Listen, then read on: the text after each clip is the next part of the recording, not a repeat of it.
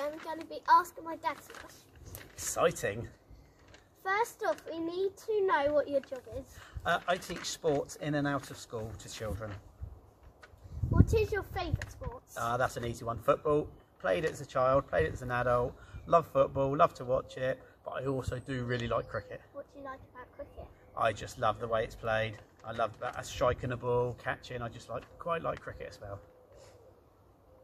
Since we know that you teach, how long have you done it for? I started in 2001 when I took a football qualification. I then worked for a professional football club and in their academy.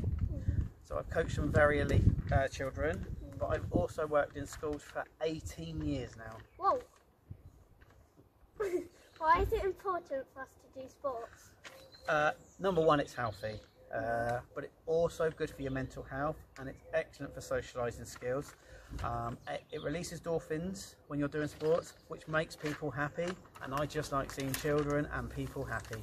I didn't know it was healthy for you. You do now. Why are you putting up YouTube videos? Good question.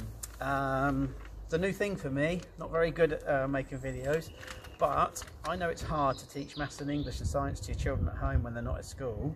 So PE I can do easily, so I thought, why don't I help the parents and make some easy videos?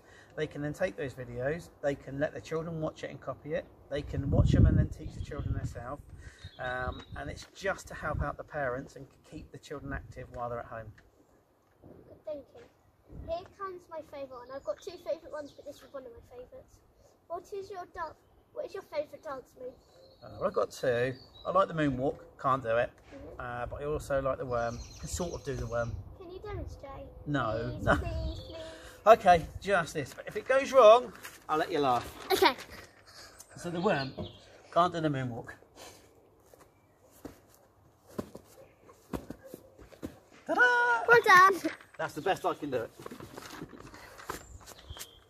This is my second favourite.